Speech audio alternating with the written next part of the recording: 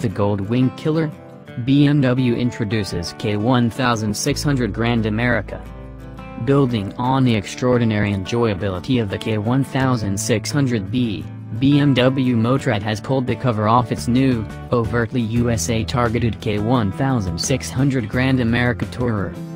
The K1600 Grand America builds upon the comfort of the bagger-inspired "I love the bike, but I don't think it's a true bagger" K1600B, making a few modifications for comfort and adding a number of features, a top box most noticeably. Comparisons with the new Honda Gold Wing are inevitable, but having spent several days this summer astride a K1600B, I feel the German machine will more than hold its own.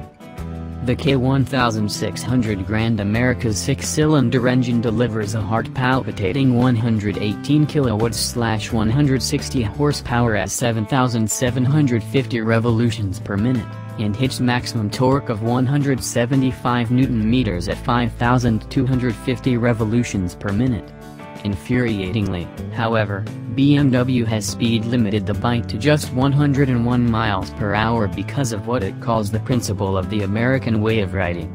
It would be far less insulting for the company to simply acknowledge that a top box can impact wheel load distribution and thereby have a negative effect on riding dynamics, stability, and safety, and leave it at that.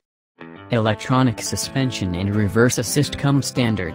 BMW's Dynamic ESA offers two settings, Road and Cruise. Road provides fully automated damper adaptation. Cruise mode offers a ride experience more familiar to riders of V-twin Tourers.